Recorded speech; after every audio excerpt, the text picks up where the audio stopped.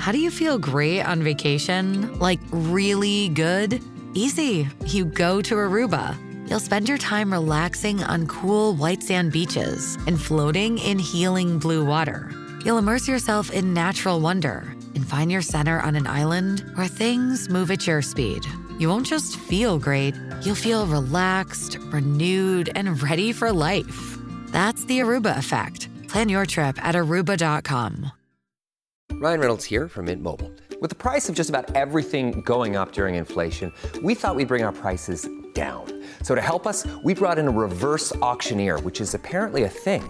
Mint Mobile Unlimited Premium Wireless. How to get 30, 30, bit to get 30, bit to get 20, 20, 20, bit to get 20, 20, bit to get 15, 15, 15, 15, just $15 a month? Sold! Give it a try at mintmobile.com/switch. $45 up front for 3 months plus taxes and fees. Promo rate for new customers for limited time. Unlimited more than 40 gigabytes per month. Slows full terms at mintmobile.com.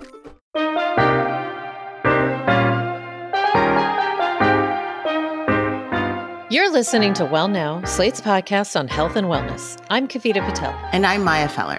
You know, Kavita, it's staggering to think that girls and women make up more than half the U.S., yet our healthcare isn't tailored to our unique needs as women. Yes, it's not just an enormous community, but everything from menstruation to menopause. The health statistics amongst this community are troubling. Let's take obesity, which we've spoken about on this pod. Over 1 in 3 women in the United States over the age of 20 are obese. And then let's talk high blood pressure. 45.7% of women aged 18 and older, so adult women, have hypertension. And then, Maya, do not get me started on reproductive health barriers, where more women reported experiencing barriers to accessing reproductive health services in 2021 compared to 4 years earlier. And 18.6% of women in the U.S. experienced 3 or more reproductive health barriers in 2021 alone. At this point, Maya, inquiring minds want to know, what now? Kavita, I mean, this is just, these statistics, it's shocking. Like, I almost have nothing to say, but then at the same time, I'm enraged and have so much to say. You know, I was saddened, but not surprised to learn that the majority of research that informs healthcare, that includes, you know, the procedures and medications that are prescribed, have been conducted on men. I mean, men. Like, we know that both men and women have specific biological needs and processes. So why not? Why would we not center women in the conversation and research on women's health? I mean, Kavita, when I say that out loud, it seems so straightforward, yet it is not. It is like, it's infuriating and shocking to me all at once. It's a basket that I'm like, I kind of want to toss into the river. Kavita, tell me what you learned in med school. Like, what was your experience when you were studying all these texts, and what was it like for you when you were in med school? What did you learn? Things have changed over the last several decades, and there's certainly more attention to trying to understand whether there are differences in kind of the biology of how we take medication, how hormones might affect both, by the way, everything from testosterone to estrogen, which maybe people don't realize that women have testosterone and estrogen. It just comes in balanced levels. And I also think that it's surprising to many who say to me, well, wait a minute, there have been trials with no women enrolled in these clinical trials. And I say, yes. In fact, much of our existing literature prior to about 1990 really had very few women. And then from 1990 on, we have had a lack of what I would call kind of a representative sample of women. So they tend to be younger, healthier women, not necessarily reflective of what we were just talking about earlier, women of different sizes, women of different race and ethnicity, and different kinds of socioeconomic status backgrounds. That doesn't even factor into it. So in med school, it was very much like all the women's things got shoved into my OBGYN rotation, and then everything else you kind of treated completely equal. And it's only in the last, I would say, 10 years that now there's a little bit more of an acknowledgement that there's personalization. How about you? Are you hearing, I imagine like me, you have potentially a higher number of people who identify as women in your panel of patients, but what are you hearing from them? Is it true that like women tend to seek out other care professionals that also share or perhaps understand what they're going through? And what are absolutely. And what are they telling you when they come to see you? Like, what are their big areas that they're worried about? Yeah. I mean, Kavita, 100%. We have quite a few women that we take care of and that I take care of myself. It's so interesting. I can right now in this moment, I can think of the people that I saw last week, the patients, and so many of them have the same conversation. It's me saying, okay, I'd like you to go for follow-up for X, Y, and Z reason. And then they say, oh, I'm looking for a new primary care provider, actually, so I can't go. I'm looking for a new OBGYN. I can't go. Do you have a referral? Do you know someone that I can go to who specializes in women's health, that will listen to me, that will take time with me? And then I say, okay. And I reach out to providers that I know in New York. And believe it or not, the list is so small. The same names keep coming up over and over again. And many of those people are full and they've got a long waiting list of a month, if not more. And the reason that they're so sought after is because they're personalized. They don't rush the patients. They actually have a real idea of women's health and the importance of women's health. And I find it so worrisome because I'm aware, Kavita, that like this routine care and follow-up, it's not happening on an ideal schedule. And I want to be clear, these women that I'm talking about in my practice, they have insurance and they've got good insurance, right? So this is people who in theory are part of the safety net, right? They're not being left behind.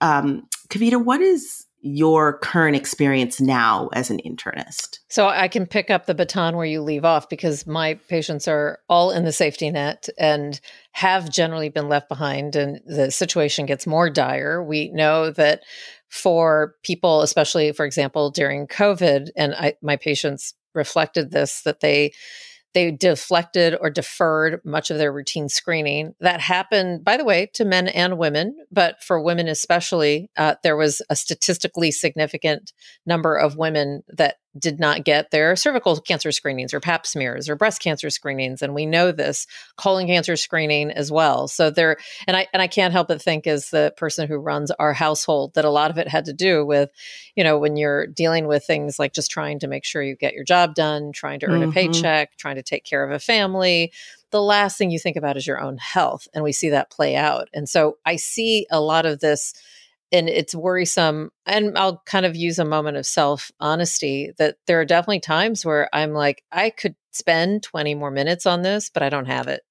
And so I will send them to fill in the blank. I'll refer them out to an endocrinologist, to a dermatologist, to a sleep specialist, because sometimes it's just easier. And the conversations we need to have, I hate to say it, they take time. They can't be squeezed into 15 minutes, and they shouldn't be squeezed. You shouldn't have decades of kind of neglect of half the world's population squeezed into 15 minutes. But that's what we're doing. Mm-hmm. I mean, no truer words have been spoken, my friend.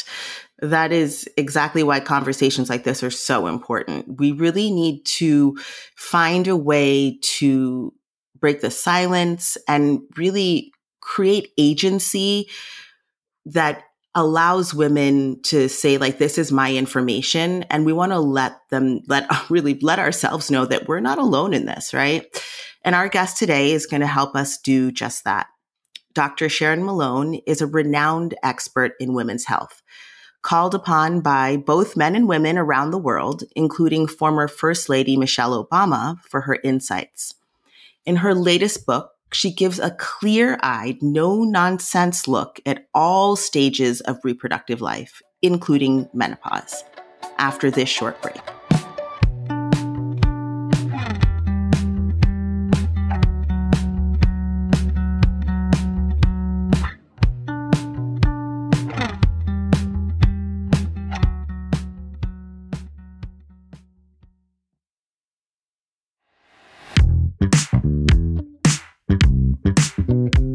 Well Now listeners, if you're enjoying the show and want to hear more, subscribe to our feed.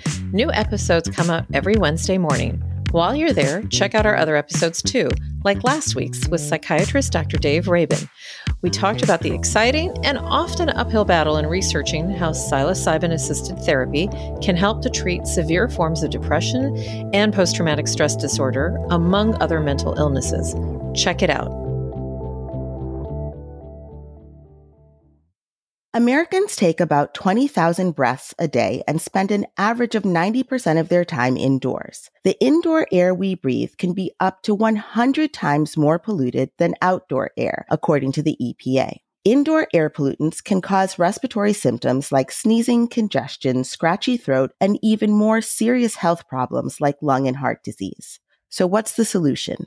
Introducing Air Doctor, the air purifier that filters out 99.99% of dangerous contaminants so your lungs don't have to. This includes allergens, pollen, pet dander, dust mites, mold spores, and even bacteria and viruses. Air Doctor comes with a 30-day money-back guarantee, so if you don't love it, just send it back for a refund, minus shipping. Head to airdoctorpro.com and use promo code WELLNOW, and you'll receive up to $300 off air purifiers.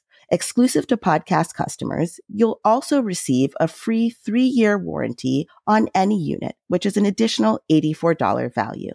Lock in this special offer by going to airdoctorpro.com and use promo code WELLNOW.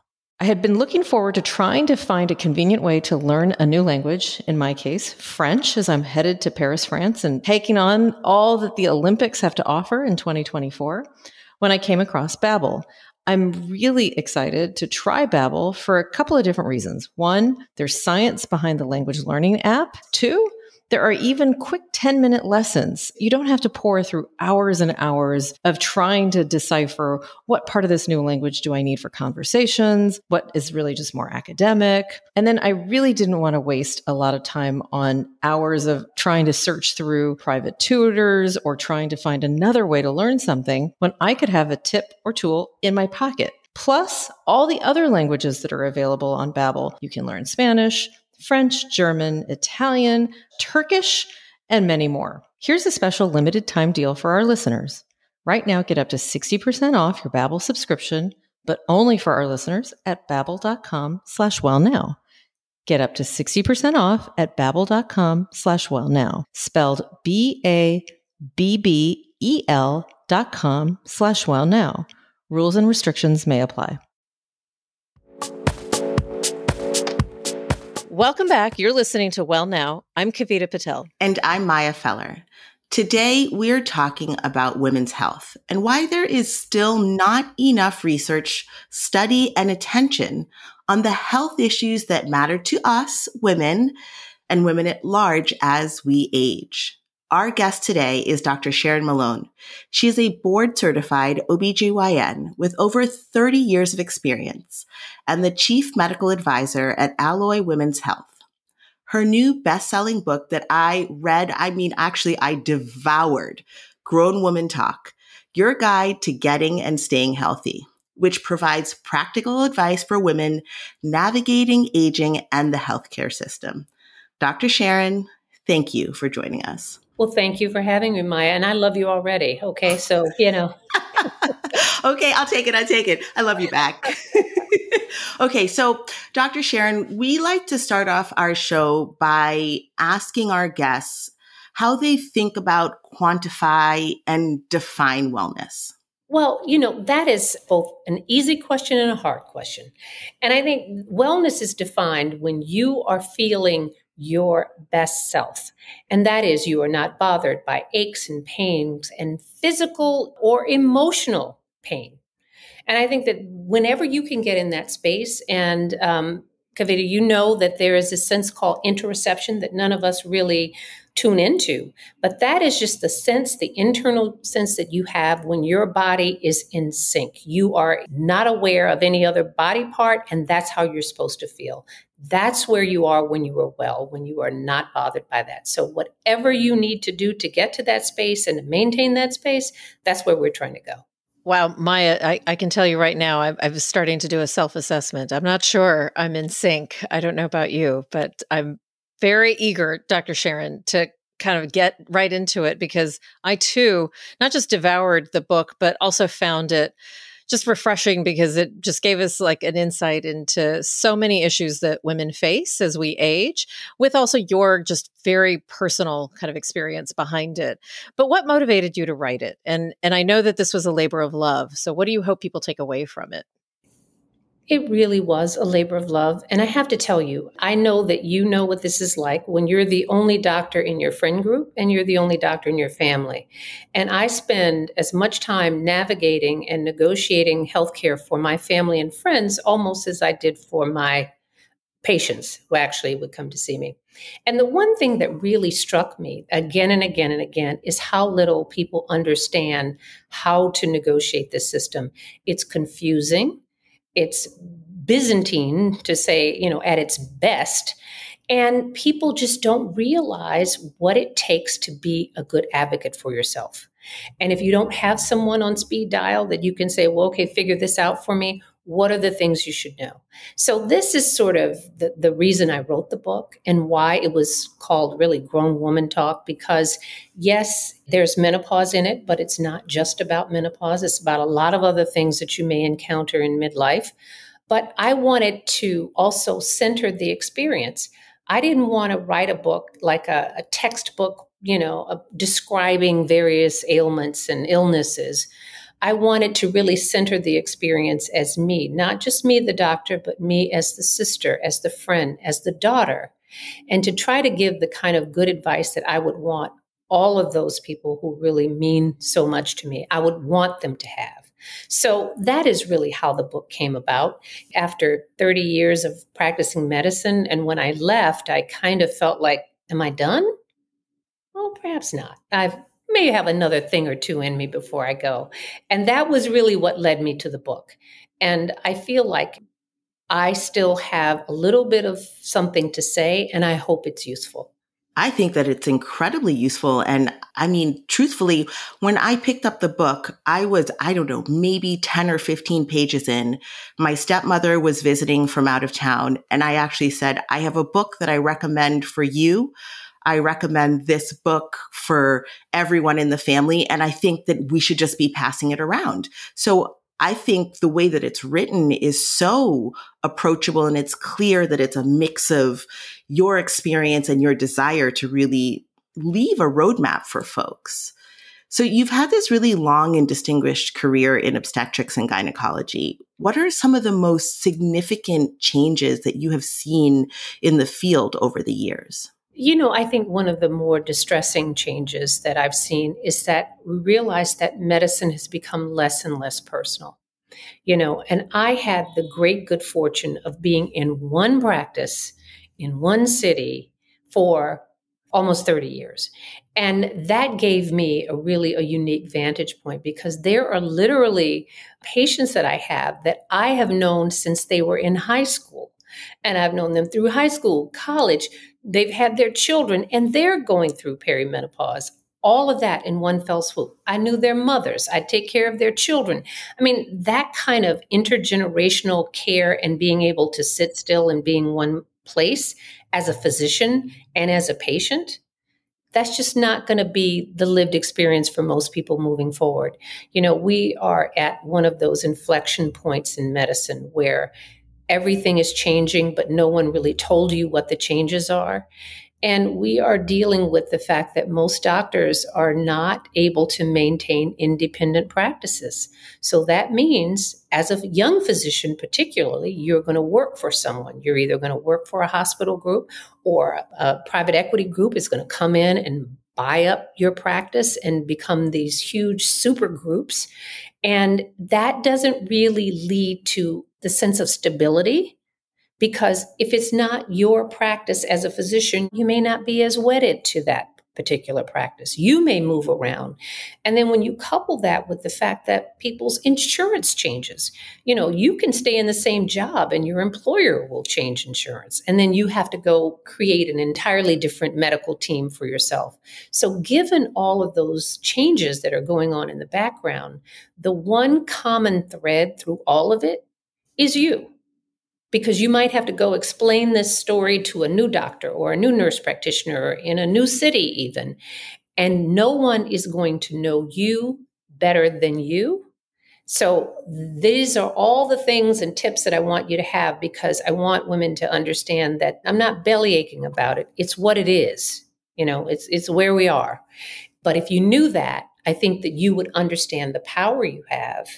And you would also understand the things that you are responsible for, because that old model of, oh, my doctor's just going to take care of me, not so much. And that's not to say you're going to get bad care. You're going to get different care. So just know what that difference is. Yeah, Dr. Sharon, this is a huge, I think, important point for listeners to kind of underscore, bold, try to remember that it's you.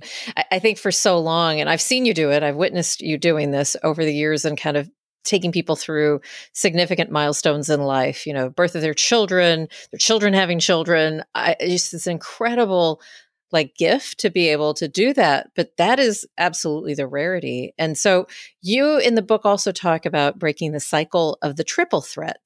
Tell our listeners how you define the triple threat and why it's so important. You know what? When we talk about triple threat, and this is something that I think that as we are entering midlife, this is when we really get to the point where we're talking about cardiovascular disease sort of rears its ugly head. And when you talk about that, you're really talking about hypertension, diabetes, obesity, the things that tend to creep in right around the middle that will rob you of your health more than smoking a pack of cigarettes a day.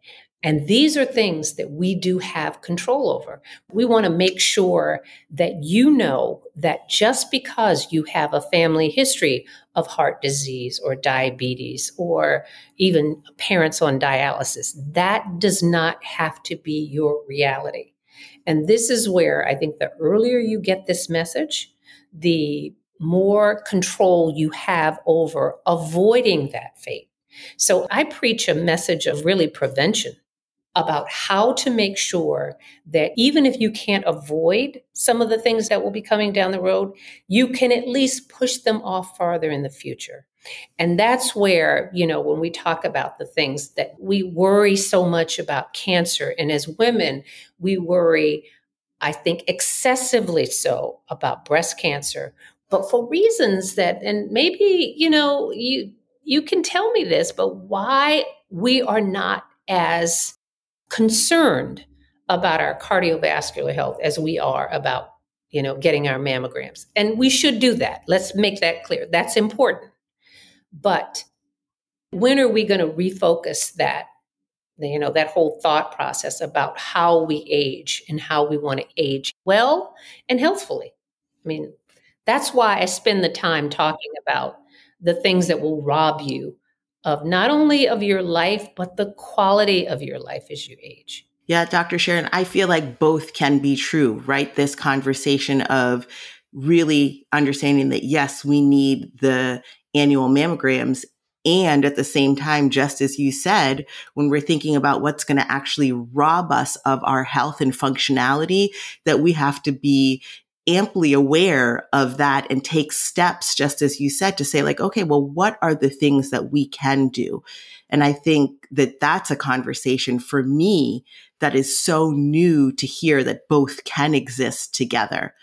So I want to switch gears a little bit. I mean, it's not a total gear switch, but I'm interested in hearing from you how mental health plays a role in overall health and well-being, and also how women can really be aware and ensure that they're taking care of their mental health. Well, you know what? None of these things can really be discussed in isolation, because let me just say, and again, as we're talking about as we enter midlife, and midlife for people, I often hear patients will say they'll be 60 years old and then, and I'm middle-aged. I'm like, girl, you are way beyond middle age.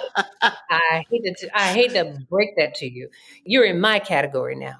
But middle age starts at 40, people. So I don't want people to think, oh, well, that's just for old people. No, I'm talking to you 40-somethings and even some of you 30-somethings. Because let me just say, let's take any one of these things that really sort of spikes in midlife. Depression, anxiety, all of the mood disorders that really take off right around the time that women are entering midlife. Okay. So depression goes up, irritability goes up, and anxiety disorders go up tremendously. Well, what else happens to you when you're anxious and depressed? There's also the problem with chronic stress. And if you don't, the reason why you can't take them one at a time is because, yes, some of it's hormonal. There is a spike that happens when women are entering that midlife or perimenopausal phase. But some of it is also situational, because because of your hormonal or perimenopausal issues, now you're having hot flashes, now you can't sleep, now you have brain fog, you wake up the next day, you've got to go do your job. Well, guess what? You're not in a good mood.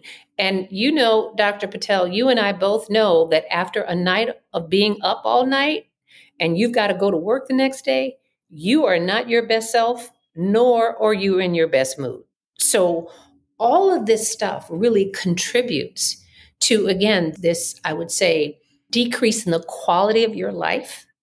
And that's why they must be addressed. But chronic stress is huge. Now, we don't get to choose what things in life that are going to befall us. We do not. Sometimes life is stressful. Yes, it is. It's particularly stressful for those of us. Well, I should say not those of us. I'm beyond midlife. I'm on the back nine, But for those of you young people who are really, coming into your 40s, it's a stressful time of life. Many of you have children at home. You have aging parents to deal with. And you are still trying to navigate what's going on at work. So there's that. But here's what the message that I really want to give is that if you have any one of those things, anxiety, depression, irritability, chronic stress, figure out a way to deal with it. And sometimes the answer is that, you're perimenopausal and you need hormones so you can get a good night's sleep.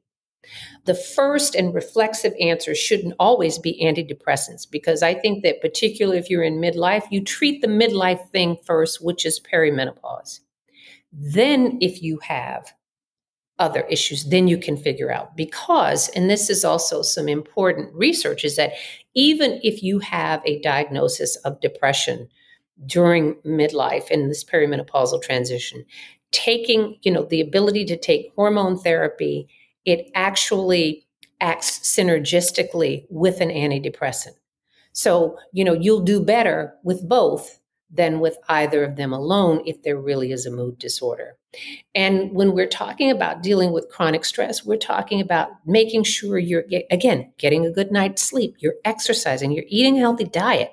These are all just lifestyle things that the earlier you implement them, the better you're going to come out on the other end of it, regardless of what outcome we're looking at, be it cardiovascular disease, be it cancer, be it Alzheimer's disease. All of these things, so that's why I said when we start pulling at a thread, you realize that it's a thread that is woven through all of these things, not just one. Mm-hmm. And these are the conversations, truthfully, that I know Kavita and I have spoken. I wasn't hearing this when I was 20, no, much less 30. And this is so new to me. I was actually really struck in the book you wrote.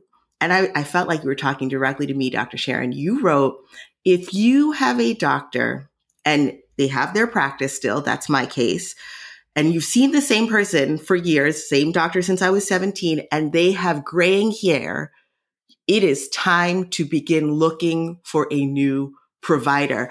I dropped the book. I was like, oh my goodness. I mean, but these are the truths that we just don't hear as we're moving through life as women. Right. And let me just say, I have a lot of gray hair. So, you could have stayed with me as long as I'm there. But here's the problem. If you see a doctor that's that age, they're not going to be around that much longer. That's the reality of it. And that, there is, and Kavita, I keep coming back to you because we listened to you so much during COVID and explaining, what was going on. And what the stress and burnout is for physicians. And that's real. And let me just say this, because I look at young people coming out and I'm go, oh my goodness, I'm not sure, if I were entering the marketplace right now, that this would be something that I'd be jumping up and down to do, because it's hard. And I think it's hard, and it's taken away when you don't have personal relationships with your patients. It takes away some of the joy of the job.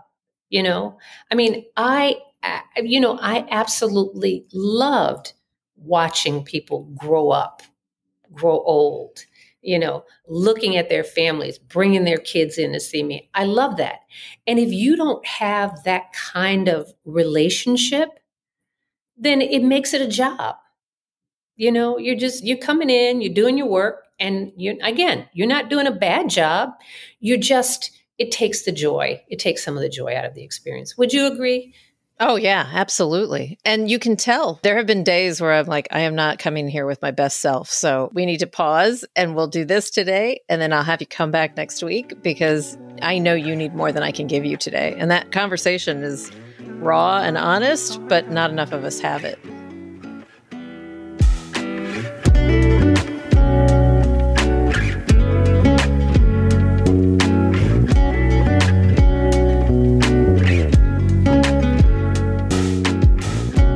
We're going to take a break here, and when we come back, we'll hear more from Dr. Sharon Malone on her journey to changing care for millions of American women, as well as biggest tips on how to navigate and advocate for your own reproductive care.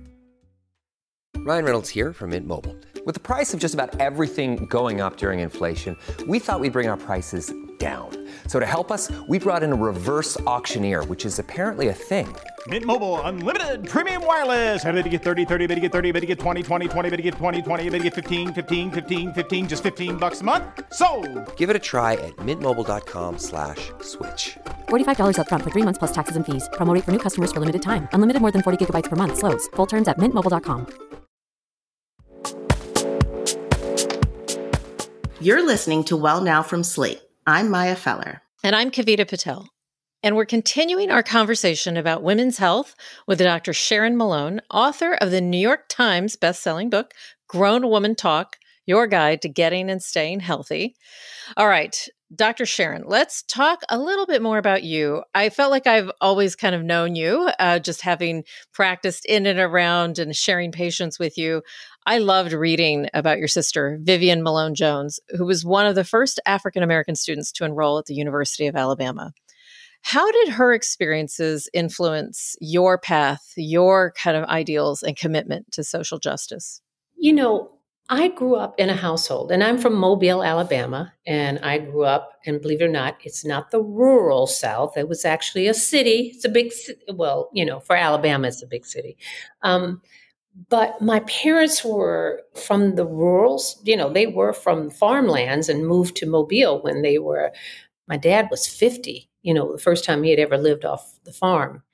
But I think what was very motivating for all of us is that even though they had no reason to believe that things were going to get better, they did. And that was how we were raised. That's how Vivian, after generations, and I'm a 6th generation Alabamian, and never had my parents and none of my siblings had ever been to an integrated school. And for the first time ever, my sister, decides she's going to go to the University of Alabama. And you have to have a certain degree of self-esteem and self-confidence to be able to do that. And that is where I think that the lessons of my parents really came in. We were never taught or believed that we were ever less than. And you had to get out there in the world. And they also knew that education was the best vehicle for being able to change your lot in life. So, I think about that. I was just, I was 4 years old when Vivian went to the University of Alabama. So I know all of it through, the footage and the George Wallace standing in the door. And I know those stories very well. And I remember when she graduated, and it didn't really hit me until I was the mother of daughters who were the age that Vivian was when she went to the University of Alabama. And I thought to myself, oh my God, what were my parents thinking? You know, how could you just let your daughter walk in? It's like me sending my Maya to the University of Afghanistan. Good luck. Hope it turns out for you. You know, I mean, that was literally, she was walking into the maw. I mean, this was 1963. So everything bad that you've ever seen about Alabama happened in 1963. And that was how she went to school. And my heart really breaks for her because I know what college is supposed to be like. And I know her college experience was not that. But she managed to persevere. And I think that it gets back to what we were talking about earlier, because I tell her story because it's about stress and about chronic stress and what stress does to you. It wears you down physically, emotionally, mentally. But here's the thing about African American women. It's so much a part of who we are that we don't even register that stress is stress when we're under stress. You just keep going, putting one foot in front of the other, doing what you do. But the reality is that, as I said, the body takes a toll and you pay for that. And so that's why I said, not acknowledging what stress does to you, what stress does to your immune system, what stress does to your blood pressure, all of that, which adversely affects your health. That's the problem. Like I said, the stress is the stress, but let's figure out a way that we can manage it or a way to be able to at least control our reactions to the stress, even if we can't control the stressors themselves. You wrote beautifully. You have some very, I think, important lessons about kind of why we have to be better advocates for ourselves, especially in the current medical system. You just cited some reasons, Dr. Sharon. It's everything from probably not going to have a doctor who knows you very well. You might have different doctors, changing them, specialists. What do you think is one of the more important barriers that put women at a disadvantage in kind of getting and advocating for themselves? I even see it when I'm a patient. You're just kind of helpless, it sometimes feels like. Well, why is this happening and why does it continue? Well, because one, I think a lot of us in that situation, we're intimidated because there's certain power imbalance when you go in and you're talking to the doctor and you think that they know something that you don't know. And then you're nervous, and particularly when there's something wrong, when you've got to discuss hard things or, illnesses, or you're not feeling well, a lot of times you're just not thinking clearly and you don't really know how to advocate for yourself because you feel like you're being rude, or I don't want to contradict the doctor. And the doctor says, and that whole thing has really, we sometimes swing too far in the other direction, because I'm sure you know this too, because you will have patients that come in and they Googled it last night and they figured, I'm like, okay, I know you Googled it, but I do know a little bit more than you do with your 15 minutes of research. However, the more you know, and I think the more you know, you don't have to know the answer as a patient. That's not the point. The point is how to know when to ask the next question, how to just even be able to say to yourself, okay, please explain to me. I was never of the mind as a doctor that when I asked a patient to do something, this is how I felt about it. It's like we're a team. We're on the same team. I want you to be better. You want to be better. So let's figure out how this is going to work. And I think if you want to enlist people to be on your team, the team Let's Get Better, then explain to them why you're doing it. Don't say do this, do that. Bye. See you next week. No. If you really engage patients and they understand why you're doing what you're doing. And it's not at all problematic when patients ask me, well, why are we doing that? At least explain your thought process. I may be right, I may be wrong, but at least you know what I'm thinking. And I think that so many of us, that's why it's easier to be non-compliant when you don't understand the importance of what I just asked you to do.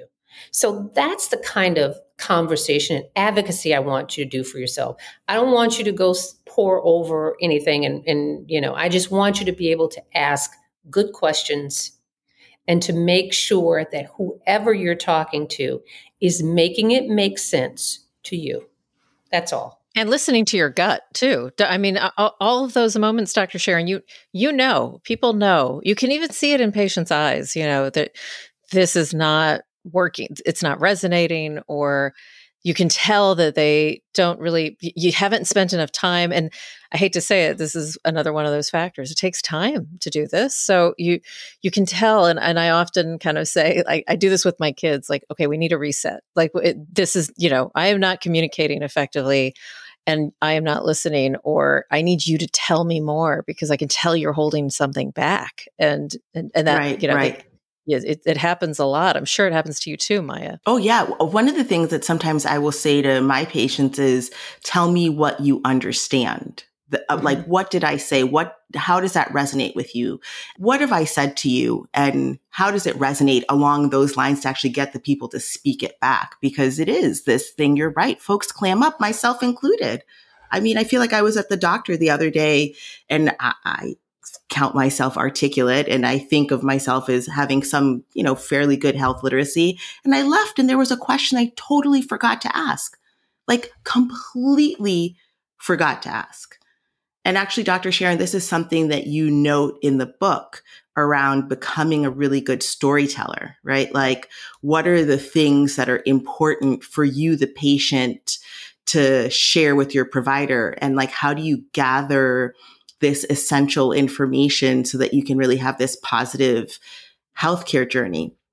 As I was reading, it really got me to thinking a lot about like history and the history of silence within Black communities throughout the diaspora, and particularly among women. And I wondered, why do you think that's been the case for so long, this history of silence? Well, I think it goes back to that same concept of sort of learned helplessness, you were silent because who were you going to tell? I think that you complain because you think that someone is going to answer or address your complaints or issues.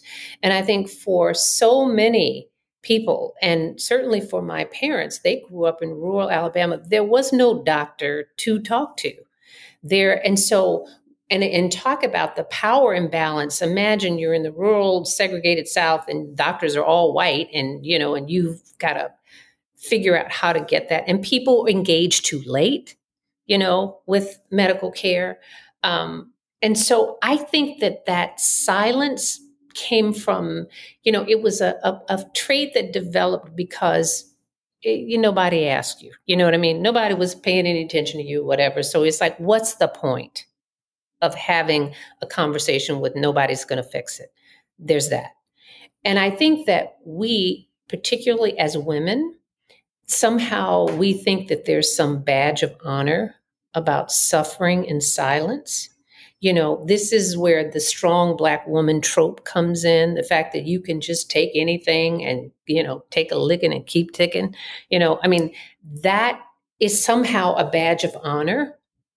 How much can we take on? How much of our children's stuff can we take? How much of our parents' stuff can we take? And I think that what I want women to do is to say, yeah, there's some of that.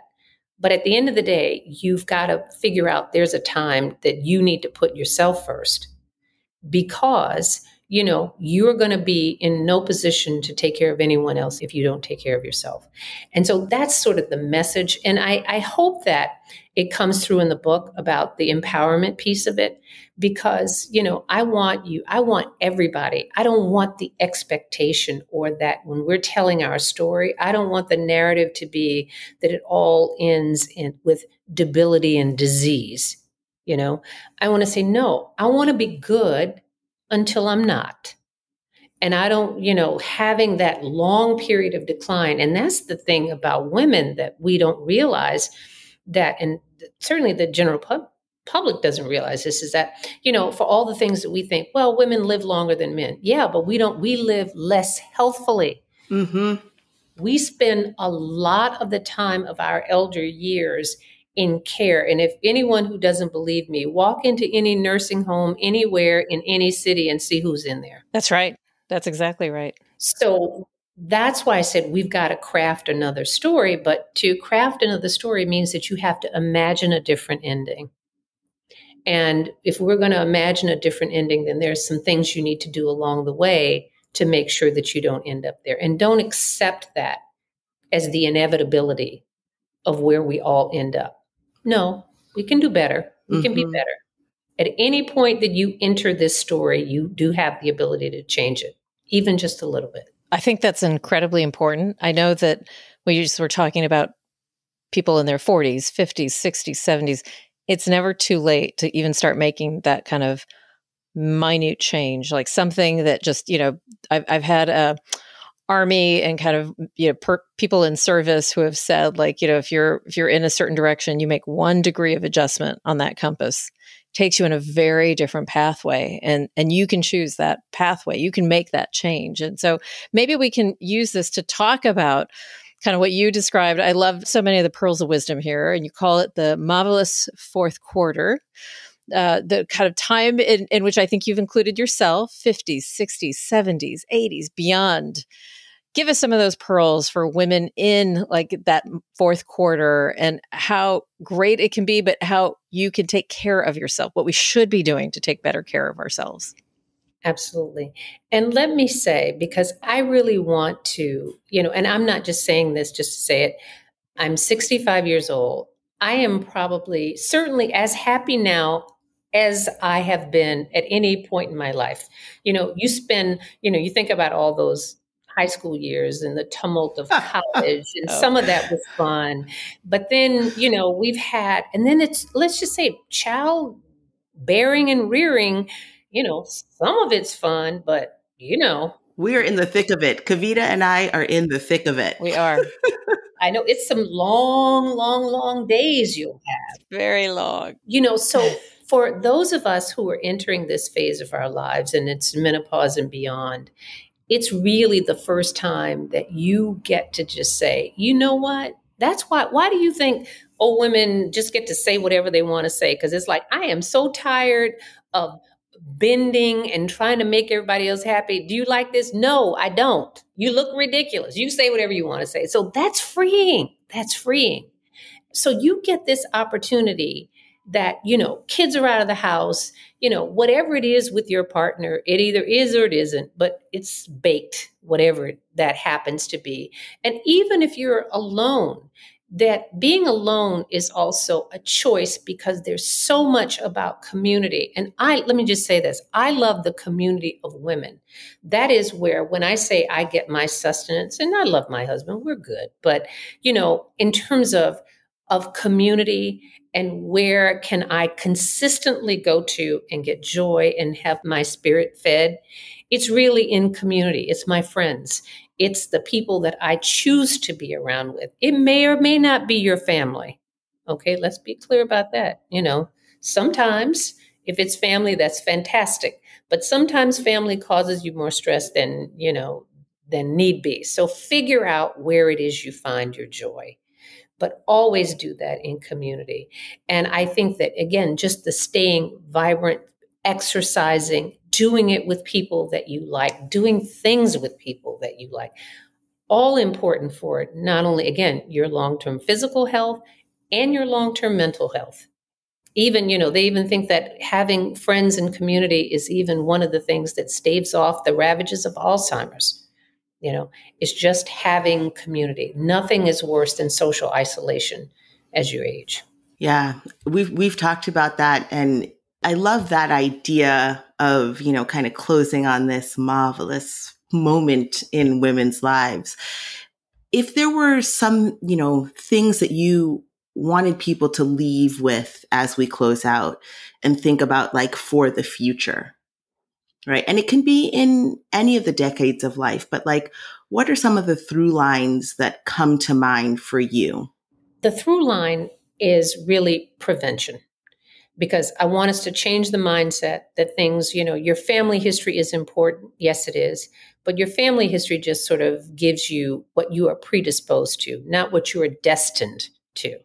So great. That's a road marker that says, okay, let's not go that way. That's what your family history does.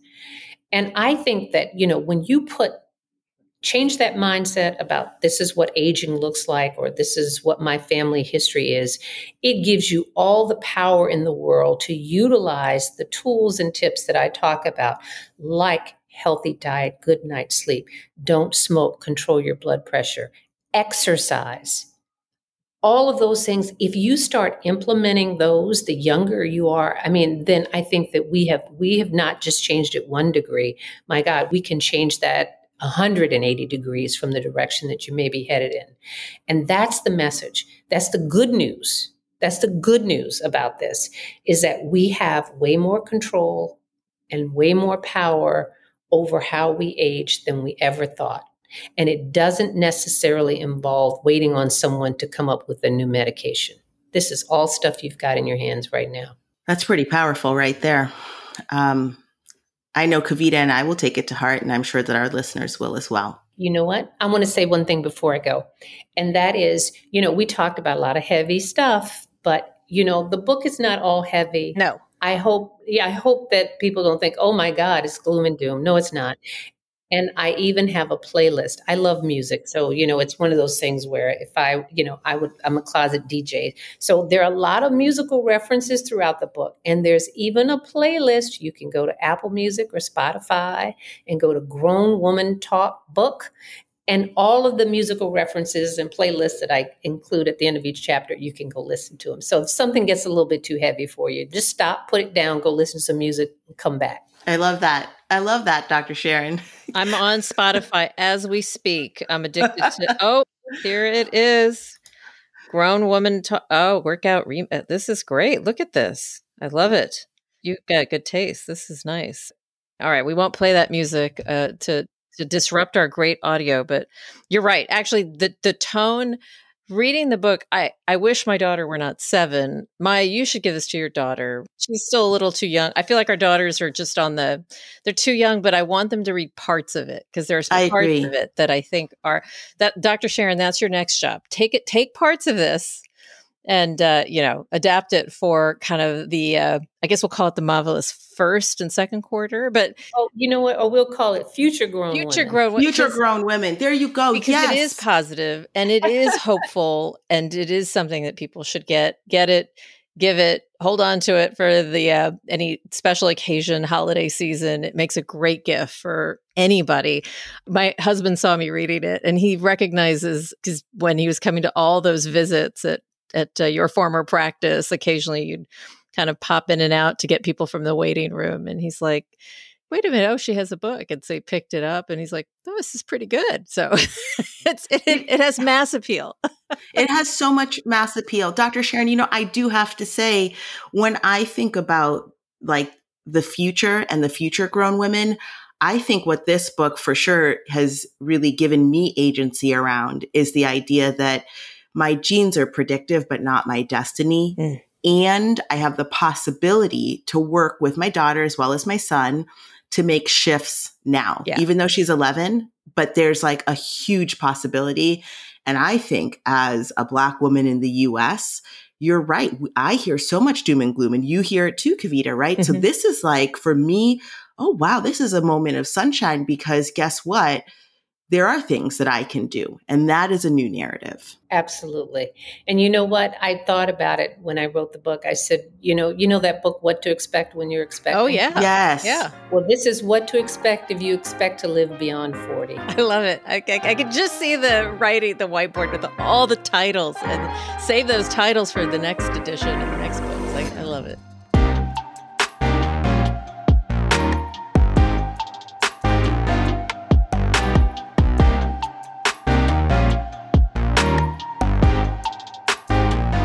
Dr. Sharon Malone is a physician and best-selling author of Grown Woman Talk. Thank you so much for joining us. Thank you for having me.